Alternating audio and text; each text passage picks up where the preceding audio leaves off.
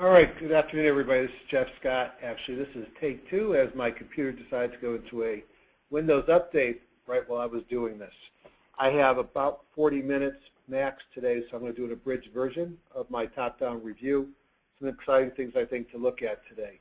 Welcome to the HGSI review. Today, I title it Market Technicals and Fundamentals versus QE to Infinity and Beyond, as this is a market that should be rolling over and be tired and selling in May, but it keeps going higher and higher, and we all know it's being manipulated by federal governments worldwide with quantitative easing and low interest rates.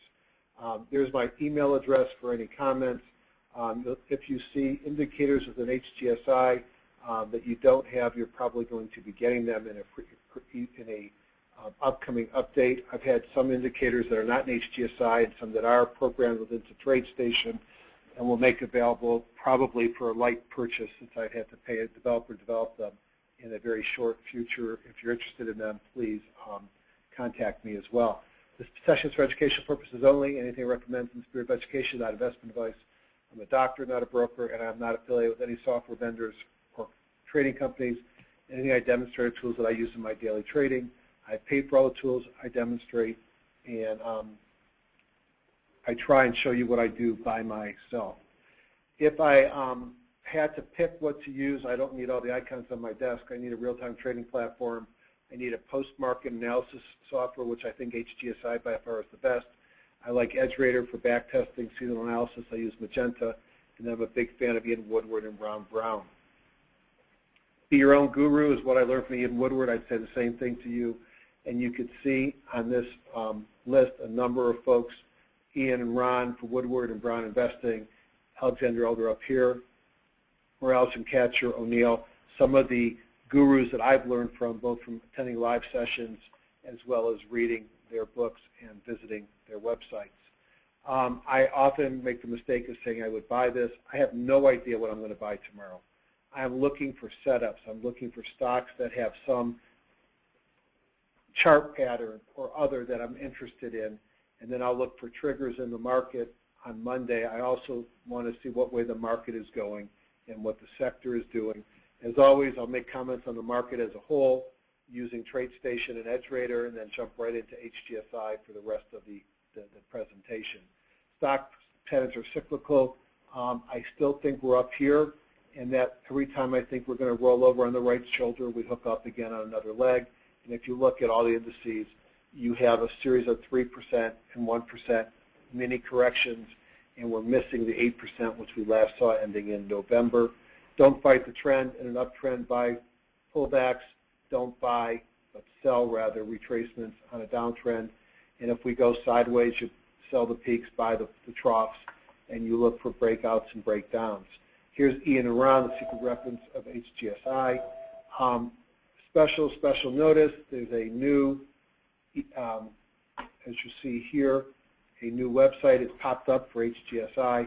I'll let you go and spend time there. You can see Gil Morales making some comments on it. Basically, free 30-day trial remains.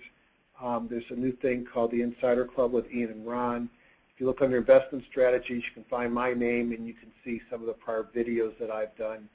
And if you don't understand the things that I do, go back and review some of the others where you'll get better training, because I'm not going to spend much time training. I'm going to spend more time looking.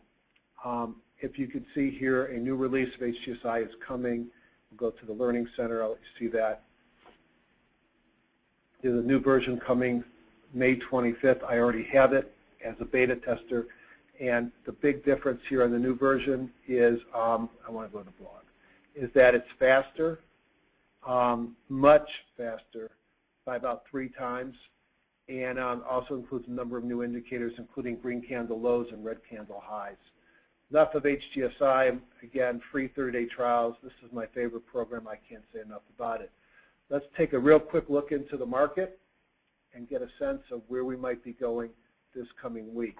So I'm going to start with TradeStation. I'll look at 3 indices, the S&P, the NASDAQ, and the Dow, and they're all going to be exactly the same. What do I see? I see green bars. Elder Impulse tells me that green I can buy or hold, red I can sell or hold, blue I can go any way I want, And I can't sell in green, I can't buy in red. That's still in a buy or hold, obviously extended, running up the top of the elder band, but continues to run up the top. And it'll run until it stops. What is nice to see is the MACD lines, and perhaps here even the histogram are making new highs along with the indicator. So S&P 500, toppy, yes. Long run, yes. Rolled over, not yet. Dow will look very similar.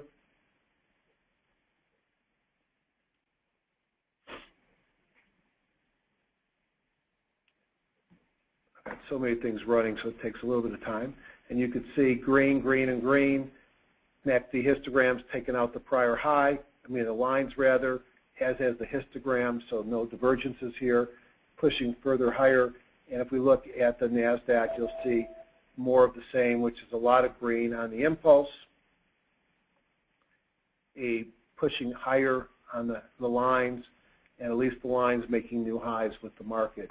So, it's hard for me to be very disturbed with what I see here and be very worried. So it actually looks pretty good. One thing I like to look at is I look at a lot of different things. And, I'm a little bit nutso. But if I look at, so the futures right now shouldn't be doing much yet. Yeah, they haven't opened yet, so they're a big zero. Back on Friday, more evidence of a bullish day. You see a lot more green on the 3X bulls than the 3X bears. And you also can see pocket pivots on emerging markets, on energy, gasoline, and semiconductor longs. So perhaps more places to look at where you might want to go travel. One of the things I mentioned my TradeStation indicators, but I can scan for Bible gap ups real time. As you could see here, we may mention some of these as we go forward. But these, if they hit green, it means it's made my requirements for the gap percentage as well as the volume percent. If they're yellow, then they did not make the volume, so those they don't count. And when I see a red one, it means that they may have made the volume, but they're below the 50-day moving average, and therefore I don't count them. So I scan intraday looking for things, and as I said, I'm going to make this indicator package available for anybody that wants it, but we're probably a couple weeks out before that happens. I have to customize them based upon customer number. I'm not ready for that yet.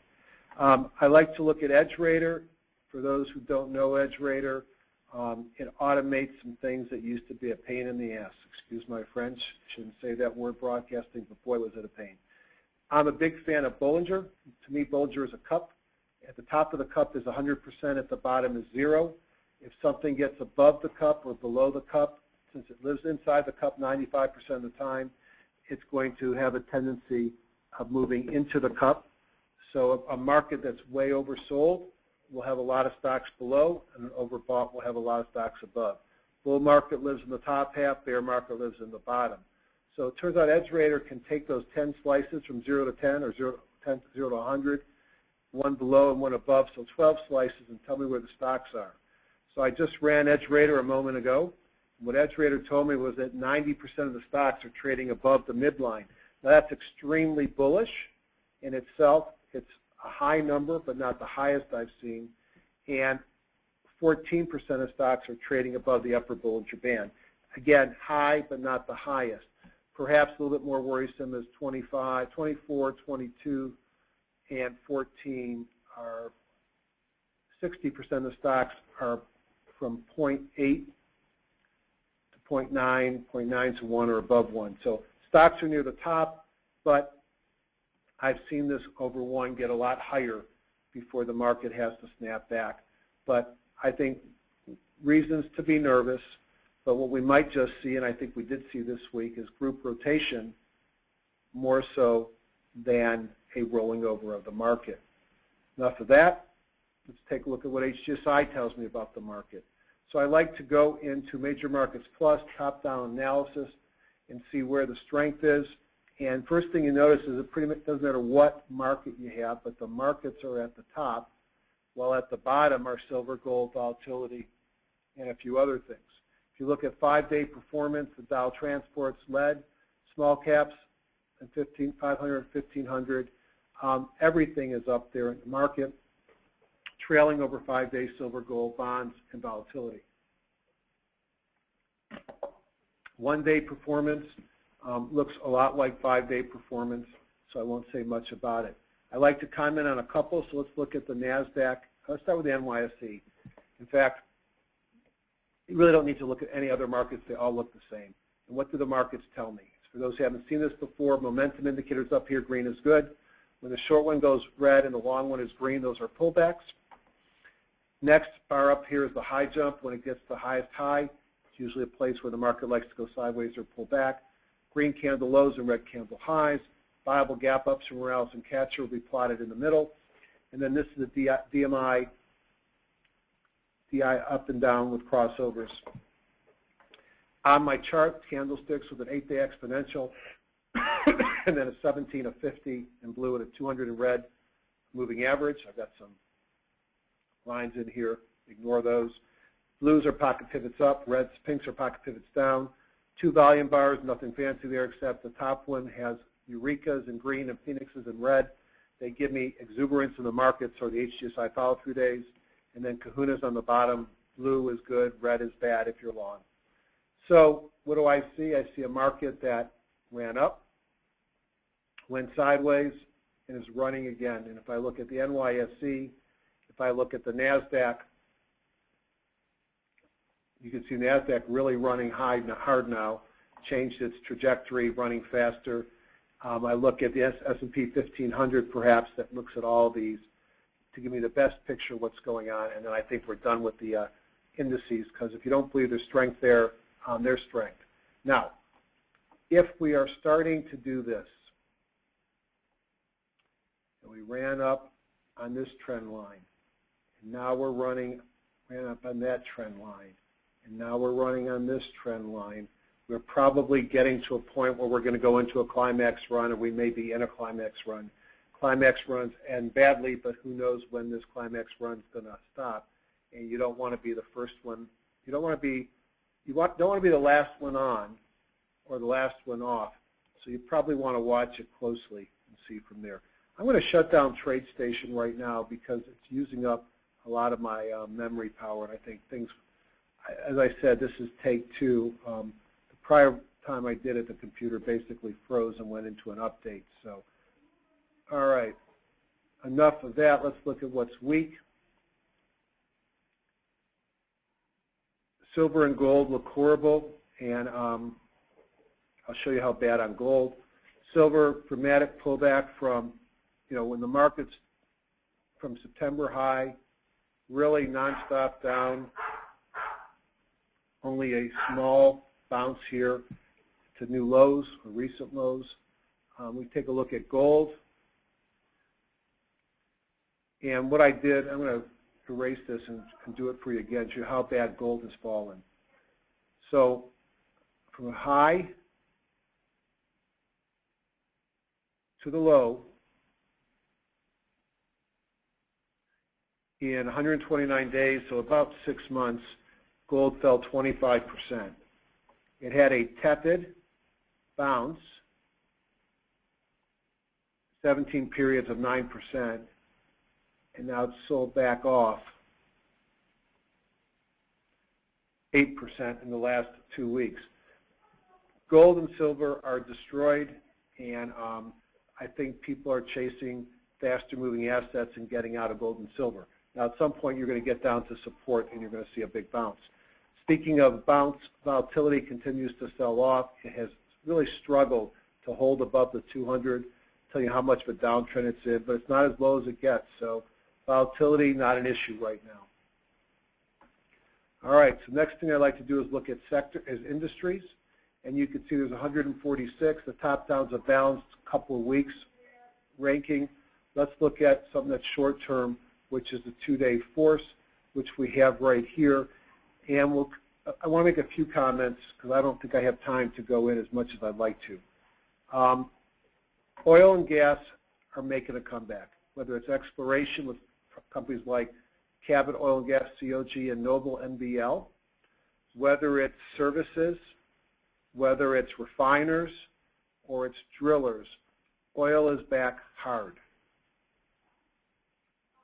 And clearly rotation into oil energy has occurred. Home building remains relatively strong, as do banks, diversified banks, and the large banks. Auto manufacturers have been led up by Tesla. Ford looks strong, but you want to drop down to this guy and look at auto parts and equipment. You want to see some earnings growth, take a look at American Axle, TRW, and some others. So there's a lot of strength in this market. What you won't see is Celgene and Biogen IDEC. Those are, and Amgen, 3 stocks that sold off pretty hard this week. So very quickly, top-down investing, highlight, change index group. JP Morgan, we'll take a look at that in a second. Let's get to that one. All Citi, JP Morgan, and Bank of America all look the same. They've been in nice runs up. They all had a shallow but long 2-month base. They're running again. Everything is green. JP Morgan doesn't have a lot of earnings growth coming into the stock short term. It pays a 2.3% dividend. They've got some craziness about what to do with Jamie Dimon, who is really, I think he's a great CEO, about whether splitting the CEO and the chairman spot. So there might be side distractions, but notice everything has just turned green, breaking out. I think this runs. Bank of America is the one that I'm currently holding. It's the same pattern, similar pattern, and it's running again as well. The one that I might be intrigued about is ING. It's a ADR, so it's very gappy, obviously trailing the others, had a kahuna, and what I thought was a viable gap up on Friday, and which showed up as a viable gap up on TradeStation, though it's not painting in HGSI. The earnings on ING are not as bad as it looks right there, and people know I like to use MarketSmith to follow up on my earnings. So let me just go into MarketSmith real quick. And I'm not going to have as much chance, since I got to cut off now in 28 minutes, to go as deep into MarketSmith on every stock for earnings, but I will look at them at a couple that, since I've done this before today, I know it was a meaningful finding. So we're looking here at ING, and when I see ING, I see a turnaround play and earnings growth coming in.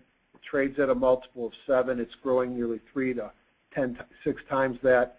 With, you know, if it maintains 7 on $1.69, I'd say $1.70, make it easy. I mean, you got about $12 stock. It's trading at about $9. I think there's a big opportunity, and I might expect some market expansion there. I thought that ING was interesting. If I go back, next group down is semiconductors. And this is, to me, well, Micron is the leader, and I'm more interested, frankly, in Intel, which I currently own. Micron has been in a nice up move. It has stubbed itself a little bit, pulled back to the 50, which gave a nice time to buy, followed by kahunas, PMI crossover, and run to the races. Several pocket pivots. Everything is green. Great earnings per share growth. Do your own research. Up at the high end of the high jump, so at a place I expect a correction. The leader to me is this guy here, which is Intel, which today Samsung announced that Intel Atoms will be in its next generation of the Samsung Galaxy, which is a big deal because Intel has been punished for lack of a clear-cut mobile winning strategy. You might want to look there. Not going to spend too much time here. Solar stocks behaving well. You can go visit this at your own leisure. Automobile manufacturers, as I mentioned, Tesla the big winner here. Hard for me to want to jump into Tesla right now after the run it had this past week. I want to see it calm down and pull back. It continued to run despite a secondary offer, especially when the CEO came out and said he's going to buy $100 million worth of those shares. Big move up in Tesla on earnings, finally becoming profitable. As I mentioned, Ford is another one that's done very well. And like the banks, sort of went sideways for a long time, several pocket pivots, moving up on increased volume. Everything is green. Not any earnings per share growth, but 2.7% earnings yield, and probably would be the domestic big car leader of the bunch. I'm going to jump down for a second and show you a couple of the auto parts names that I thought looked good. Again, right-click, change to index group, and I'm just going to spend a second. And the ones that I own are, I bought American Axle, but several of them look good. American Axle is breaking out. Now, has it run a lot? Yes. Does it need to pause to refresh? Maybe. Why do I say maybe? Because you see that number there? That should alert you that something is happening here. And you might not want to believe it. So let's go pull up MarketSmith, AXL. Let's see what it tells me. It tells me it's going to have 260 in 2014. Multiply it by 19, make that 20. That's a $52, $53 stock. I'll take 25 bucks. That's a 50% move from here. I think it's got the earnings power to get you there. TRW, we'll go look at in a second, is another one which stubbed its toes in 12 and is starting to grow again. 10 times 736 would be a $73 stock, and that would be assuming no increase in multiple. I think these stocks look interesting and might be another way. Let's take a look at TRW, and you can look at the rest of the list at your own, breaking out with several pocket pivots, not as extended as Axle, but not the same earnings power. Let's go back. Let's take a look at that energy complex. Oil, gas exploration. I'm going to call Noble Energy the poster child, and Cabot Oil and Gas my second favorite. This was a pick of Lou several weeks ago on my live session, and you could see breaking out to new highs. Noble Energy on Friday, everything has turned green. Look at this earnings per share growth, and do your own research.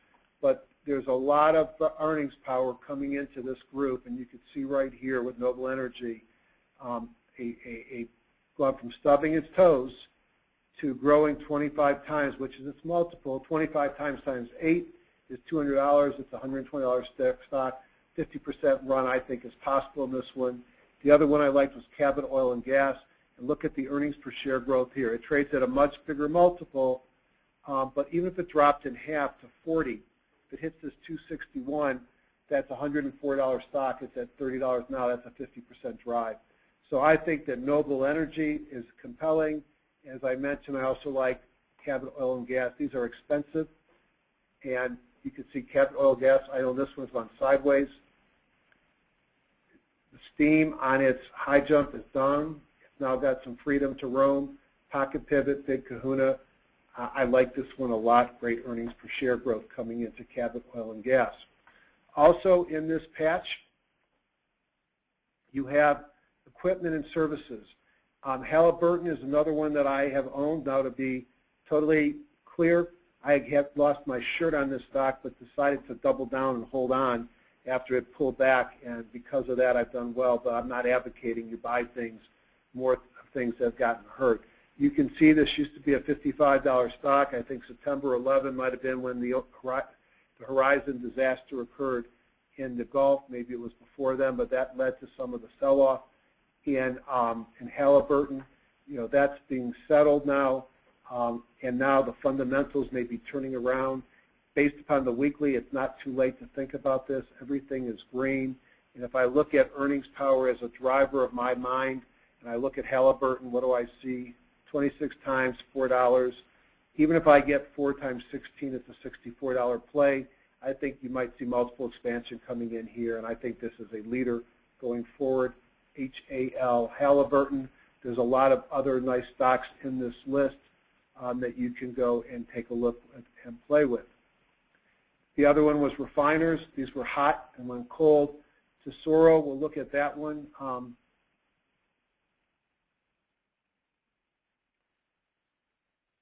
Pocket pivot on Friday. Kahuna, huge volume on Saturday. Everything's turning green with a viable gap up. How many signals do I need? Everything green, viable gap up, pocket pivot, kahuna, and volume. Now, the problem with refiners is earnings volatility.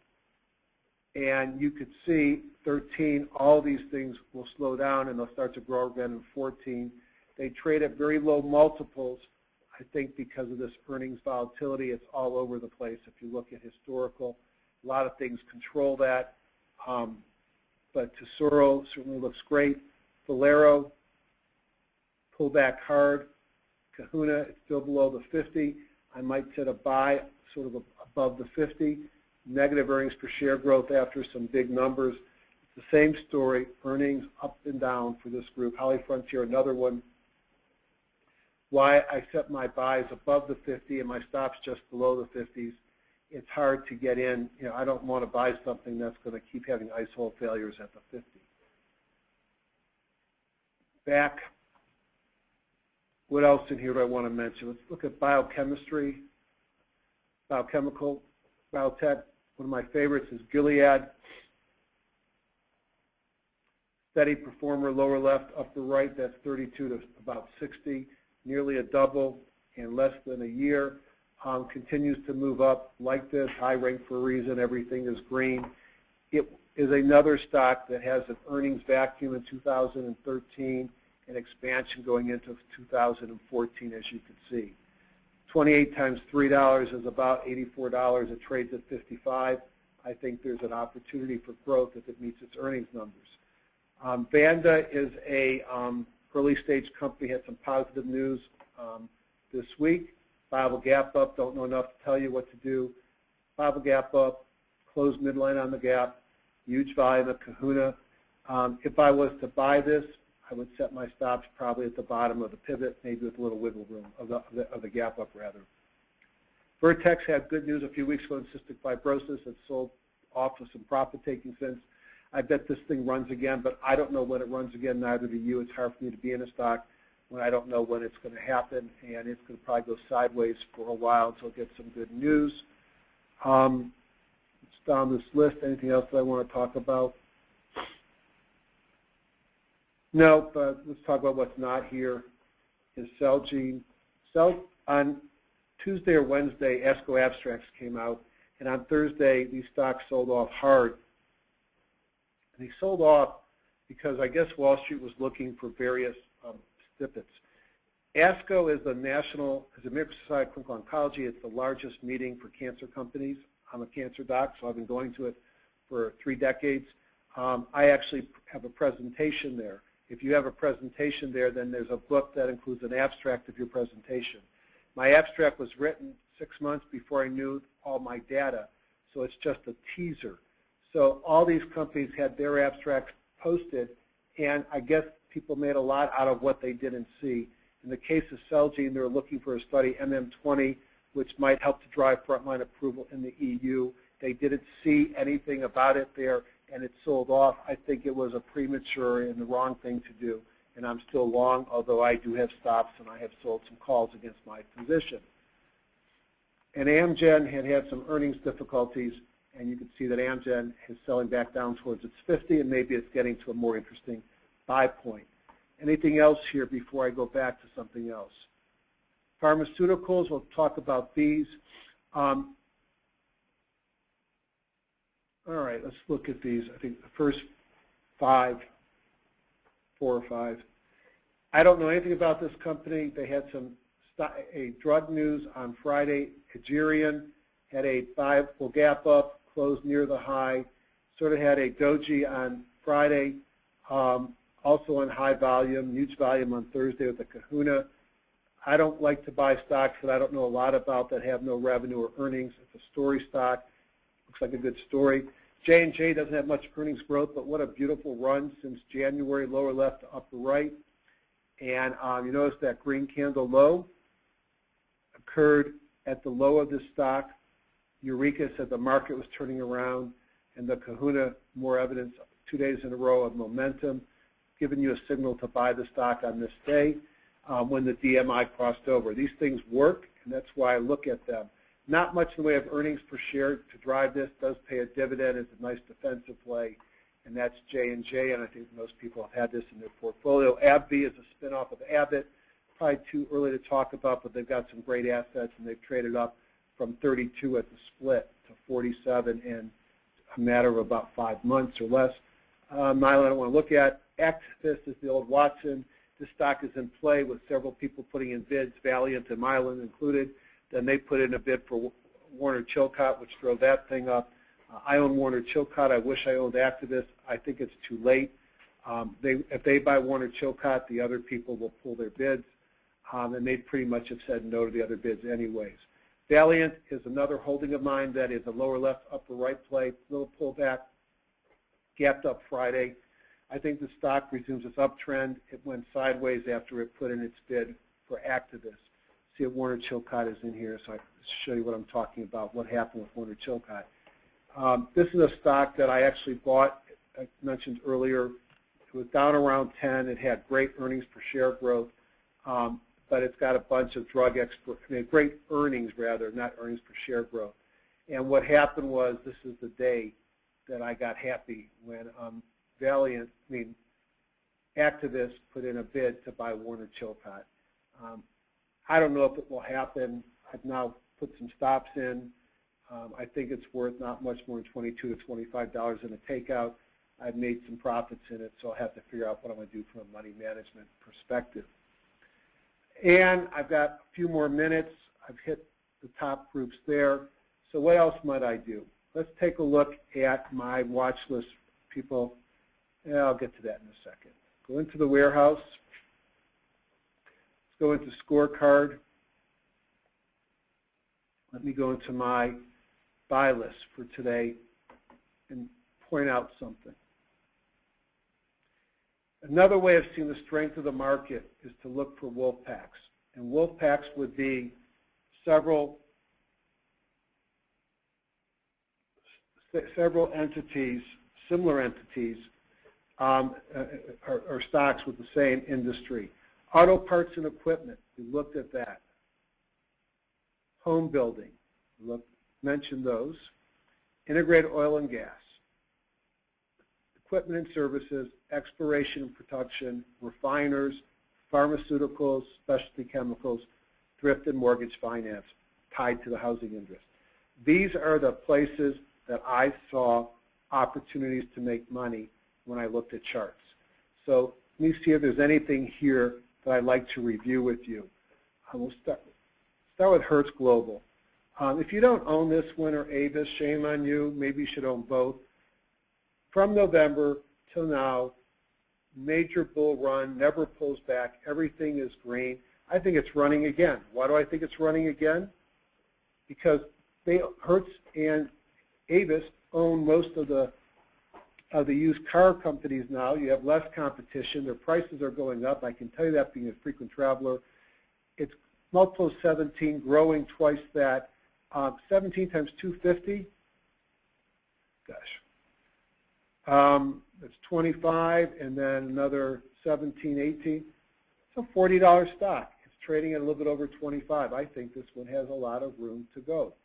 Lionsgate Financial. Let me show you how I use seasonals. So I've had a nice run here. I didn't get into it until probably back here, and I made a few points. It's had great earnings per share growth. This sector of broadcasters and entertainment companies has done quite well. So what I do with seasonals is I might open up Magenta here, and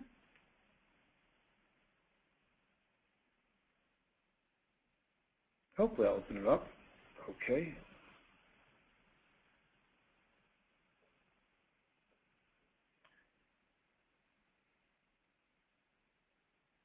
All right, and I looked, and what I want to do, let me see, Lionsgate Financial. I looked at this earlier today, so I know what I'm going to see. And what I like for my seasonal analysis, maybe I'm not going to like what I'm going to see. Taking forever, I hate when that.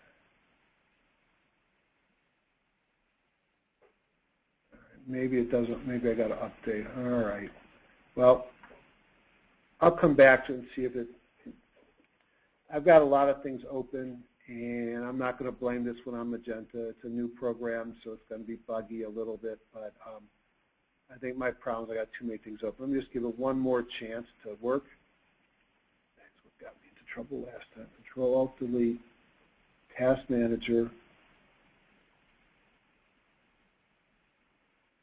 Let's kill it, end the task. Let me just try it one more time. Now, I'm going to show you a single stock, hopefully, but when the program is working right and there's no reason why it's not going to work right for me. Not only will it show me a single stock, it allows me to scan the market looking for stocks that are doing well. So LGF, Lionsgate, okay. Okay, so what do I like about Lionsgate? You can see how Lionsgate has been in a nice uptrend. And what if I want to look out over the next, say, 25 days? What do I see? I see a big up move in Lionsgate coming. If I go into my data, I see that between May 17th and June 20th, Lionsgate was up 8 years and down 2. It averaged 8% gain in the up years and a loss of 0.6% in the down years. I like 8 to 2. If I look at performance, 5-day performance average, I'll look at the next 10 days, 33%. I'm going to ignore that. I don't think that's reading it the right way. Bottom line is Lionsgate is at a time of the year it likes to go up, and that's what I want to see in seasonals. I don't want to buy something when it's about to drop and I know about it. So Lionsgate was one I felt interesting, both from the perspective of the lower left, upper right, the pocket pivots, the pattern, the earnings per share growth, etc. Santoris is another leading pharmaceutical company, lower left, upper right. Everything is green. We talk about it every week. It's got earnings per share growth. We looked at some of the refiners. Let's look at a couple of housers. This is Ryland. Talked about this last week. Great earnings per share growth. Continues to move up, a little bit extended. Here is D.R. Horton. This is the guy that every time earnings come out, it pops. All green. Pocket pivot on Friday.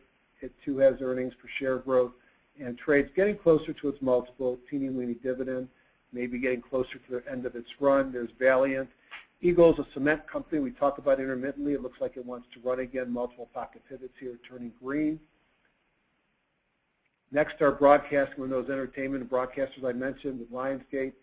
Pulling back a little bit, all green. Take a look at earnings per share growth on NXST and tell me why you don't want to own one of these.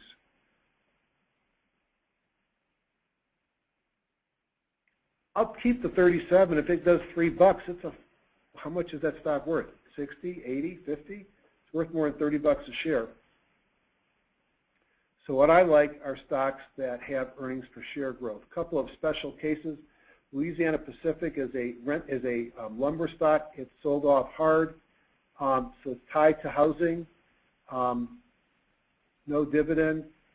Pulled back, broke above the 50-day moving average. This would be one I'd call a pullback waiting for a signal, and I'll be looking for a pocket pivots or a kahunas or something that tells me it's time to buy, and it's one that I'm interested in. There are a number of companies, Walter Investments, Owen Financial, New Star or Nation Star Mortgage, all of which are the same. These are companies that have bought poorly performing, what's the word I'm thinking of? Poorly performing mortgages, have bundled them and serviced them. They've got great earnings per share momentum. This is Walters, $6 earnings. Keep your 11, that's $66. It trades at 40.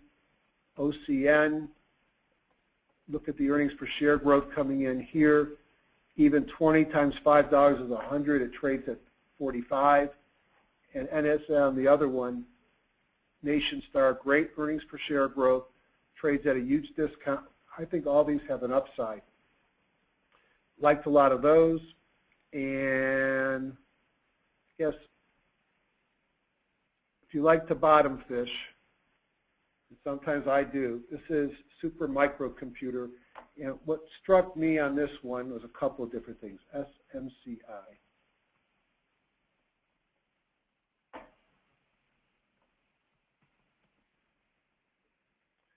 Big earnings, growth, small multiple. I know where to set my buy, somewhere up here. It's got to get above that 50. Everything is turned green, great group strength here. 3 kahunas in the last couple of weeks, so it's on the right side of the 405 for those that have been to the meeting. In my mind, a break up above that 200, I'm in this stock, setting my stop probably below the 50. I think this guy could run a little bit. I mean, obviously, it's a bottom fish, and that's not what we learn in HGSI land, but you can make money on bottom fishes too. On that note, let me just go and look at my spreadsheet, and then I'm going to say goodnight. I'll put my spreadsheet on. I'll make it so it fills the screen. I'll give you a chance to pause it if you want to write down the stocks that I thought were interesting. Go look yourself. And let's see.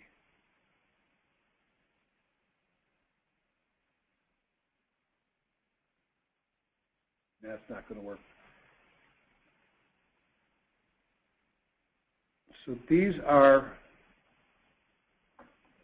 stocks that I like. Tetra Technologies was an energy stock, services stock with a Bible gap up. We looked at Hertz, Santoris, and Lionsgate, and Ryland, and Eagle, and NSM. These are stocks that are leaders. I say extended or gone. In this market, leaders are working. Then I have breakouts with good earnings. The automobile manufacturers, Axle, Visteon are there. Some of the oil services, HOS, and Halliburton. There's that OCN. Noble Energy, you might look at S&M as another energy play. The next I call pullbacks ready to run. These are stocks that have pulled back to a major moving average, and I'm looking for a reason, a kahuna, a DI crossover, a pocket pivot. Tell me that they're waking up because I don't want something that's going to be sitting there sideways for a while.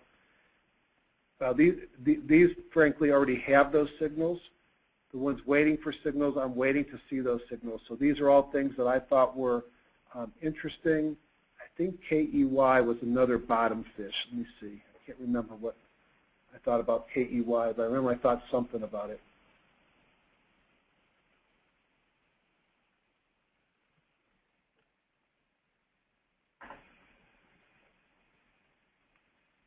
That can't be the right. Let me see. It's not KEY, is it?